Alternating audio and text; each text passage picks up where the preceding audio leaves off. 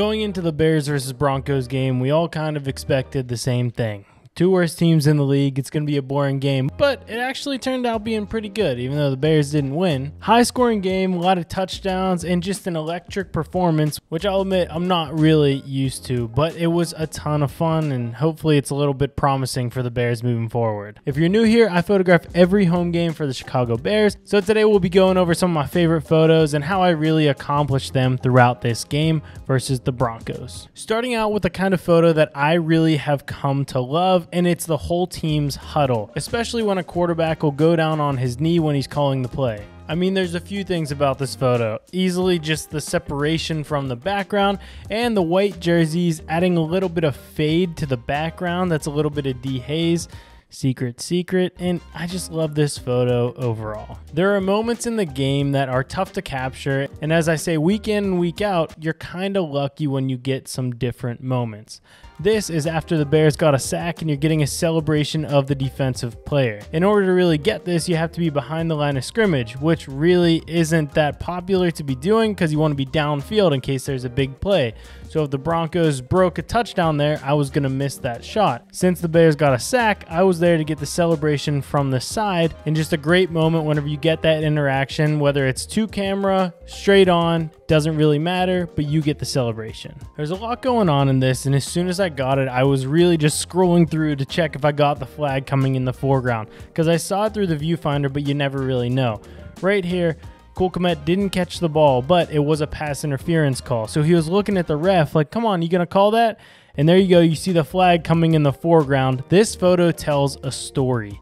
That's a lot of the times what you're going for. You want to tell the story of what the heck is going on. So seeing the flag in the foreground, seeing Cole Kmet complaining to the referee, this encapsulates everything that was going on in this moment. And as a photographer, that is just as good as it gets. This photo I thought I was going to like more than I do, and let me explain why. This is a photo of DJ Moore's first touchdown reception as a Bear, but you can't really tell that it's a touchdown. I'm using the 200 to 400 lens, and right here you see that he's catching the ball, but this could be on the 30-yard line. You have no idea where this catch is being made, and since I was shooting at 200 mil, you can't see his feet.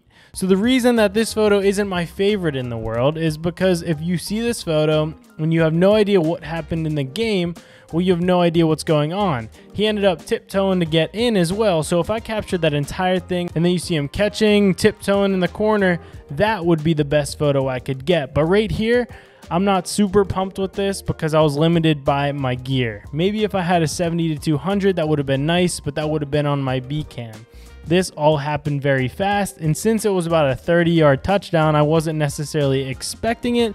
My fault, but I don't really love the photo because it doesn't tell the story. There are a lot of moments throughout the game where every single photographer is shooting it. A lot of times it's a field goal. If it's a game-winning field goal, well, what are you going to photograph? One of the pieces of advice that the NFL gave me whenever I started shooting was to try and capture the little moments. One of the most viral clips that they got a few years ago was Aaron Rodgers reacting to a field goal being made. Not the field goal itself, because they can pull that from the broadcast. That's what everybody's getting. But getting the sideline reactions. Right here, this is exactly the same thing, really. I took a peek at the sideline, and you see Sean Payton, Courtland Sutton, and Russell Wilson, the coach, and then two of the best players on the team reacting to this field goal, really looking right towards where I was. I could have been on the kicker, get a photo that I'll really never use for anything, but instead I was locked on them, where you clearly see the focus and the emotion, hoping that the field goal goes in, and then you see the player to the left of Russell Wilson calling the field goal, which is just perfection when it comes to trying to tell the story. That's the biggest thing we're talking about today, telling a story with your photos. Now to a photo that I wasn't super in love with, but as I look at it more and more, I really start to appreciate it. It's pretty clear what's happening in this photo. It's Russell Wilson calling motion, calling an audible, whatever it may be, but the thing that really sets this one apart is that he's being backlit. So the sun is on the opposite side of him. It goes sun, then Russell Wilson, and then me taking the photo. And you see that shimmer on his helmet, which is just the cherry on top. Add good lighting with a little bit of editing in Lightroom, and this is what you get, and I'm really happy with it. Now for this one, we're talking about a moment in time. Now let me explain. We got two shots here. I couldn't figure out which one I liked more, so we'll just talk about them together. Cole Kmet's celebration is usually him hitting a home run, like a baseball celebration of some sort, and Justin Fields was pitching to him. I had the 24-70 on my hip, grab this photo, so in one you see Justin Fields pitching, in the other one you see Cole Kmet hitting. This is really right place, right time. The fact that Cole Kmet scored right in front of me and I was right there to be able to get this photo. I think what really makes me like this one even more is that I know a lot of people probably didn't capture this entire moment. If you're only photographing Cole Kmet, well, you don't know that Justin Fields is right there. If you're only getting Justin Fields, why the heck is he going through a pitching motion? Doesn't make sense. This is a wide showing the reaction of the crowd because everybody's cheering right after the touchdown, and then you have two of the best players on the team celebrating. Really, when we talk about my NFL photos that I like the most, this is up there for maybe my favorite photos I've gotten ever. So now another one that was a great moment captured in two different ways. The Broncos finished this game by picking Justin Fields off, and that really was the nail in the coffin. And so whenever the interception happened, I was on the opposite side of the field. So at 400mm, I got the photo of the player celebrating.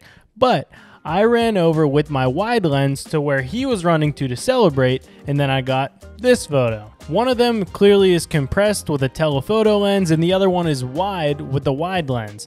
Pretty much the same moment, but a couple minutes apart. If I had to pick one or the other, I actually think I would pick the wider one for reasons that I'll talk about with the next photo, but I just like that it's more intimate. You feel like you're really there. You're there next to the players, and it really encapsulates being there, the celebration, and really the game-ending interception. So before we get to my favorite photo of the game, like, subscribe, you know the drill. Helps me, means nothing to you, but it helps me. My favorite photo from the Bears versus Broncos game is this photo of Russell Wilson during pregame.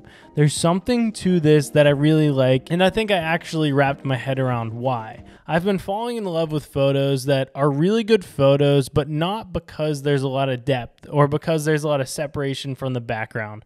A photo that could be taken on an iPhone or a $100,000 camera is all about composition. The photo is going to be good either way. This one could have been shot on really anything, and as long as you edit it in the correct way, it doesn't rely on depth.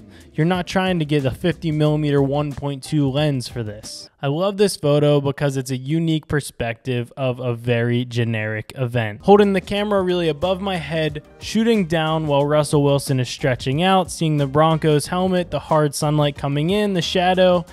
Really just a chef's kiss whenever it comes to photography. So that's it, Bears versus Broncos, a game that was probably one of the most fun games I've gotten to photograph so far. Didn't expect that, but it ended up being a ton of fun. Thank you for watching, and as always, here's some of my favorite photos from the past week. Peace.